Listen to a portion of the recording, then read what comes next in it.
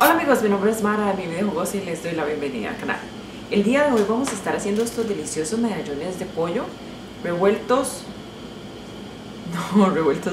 envueltos en tocineta o tocino o bacon, como le llamen. Recuerden que la receta la pueden encontrar en la descripción del video. Aquí abajito. ¿Qué es ese sonido?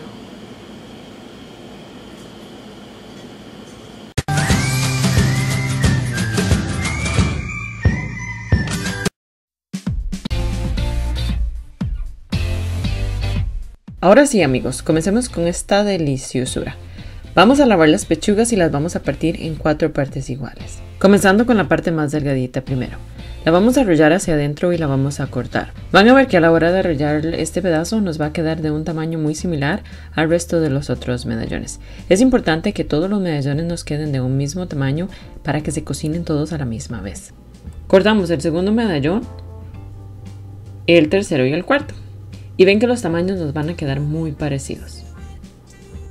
Agregamos un poco de aceite, pero solo un poquito, ya que la tocineta va a soltar un poco de grasa. Agregamos sal, pimienta y revolvemos.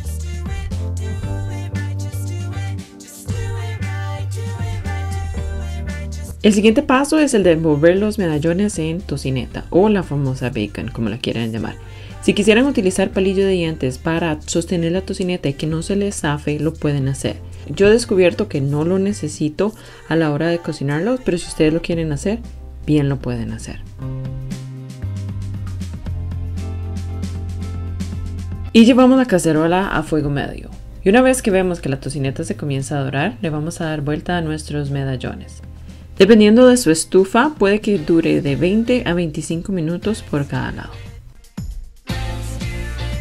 En una cacerola por aparte y a fuego medio vamos a cocinar los chiles, la cebolla y le vamos a agregar el azúcar moreno.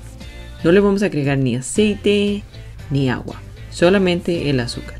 Y vamos a llevar estos dos ingredientes a punto de caramelización. Sí, me cuesta un poco decir esa palabra. Y una vez que el chile y la cebolla se ven así de deliciosos, le vamos a agregar la crema espesa o heavy cream. Le agregamos el ajo molido, también lo pueden picar en lugar de molerlo. Le agregamos el tomillo. Si desean agregarle el tomillo fresco lo pueden hacer.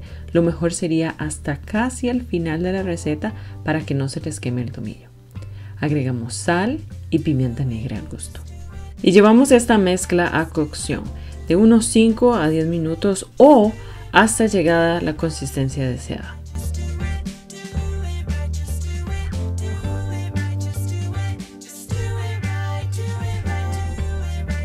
Y una vez lista la salsa, se la vamos a agregar a los medallones de pollo.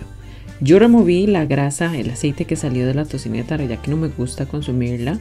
Pero si ustedes se lo quisieran dejar, también lo pueden hacer y le va a agregar extra sabor a la salsa. Removemos bien los medallones y los bañamos con esta deliciosa salsa que acabamos de hacer.